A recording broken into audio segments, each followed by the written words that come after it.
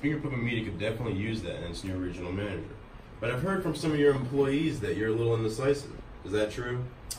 Some say yes, others say no, but I say sometimes.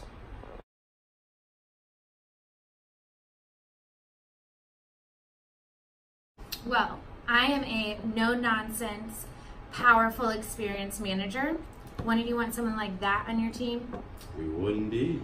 I've heard from some of your employees that you're a real go-getter and that you should say, shall we say, bend the rules. Can you elaborate on that for me? Well, efficiency is key, and some rules are meant to be bent.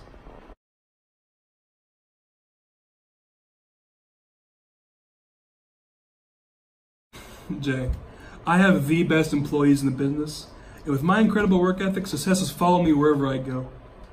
That's great and all, Kyle, but how have you gone about organizing projects in the past?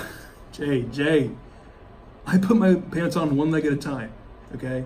I just go with the flow and see what happens, and it's worked out for me so far. So you're saying you're not very organized? Not very organized? Do you see me? Do you see what I'm wearing? Do I look unorganized?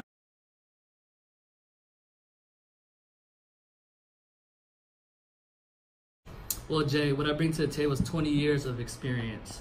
Now, I know people my age aren't hip with the new technology these days, but I already have done Instagram and shared a couple tweeters. Tweet. Huh. That's nice to know. But what do you have to say about the feedback that we've received that you can be quite stubborn with change? How do you respond?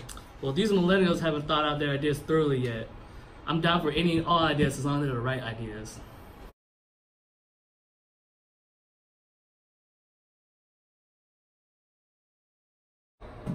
Hello, Sean. How are you doing today? Good.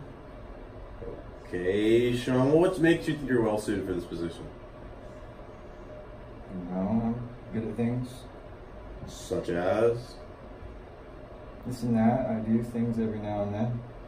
I see. You're a man of many words, aren't you, bud?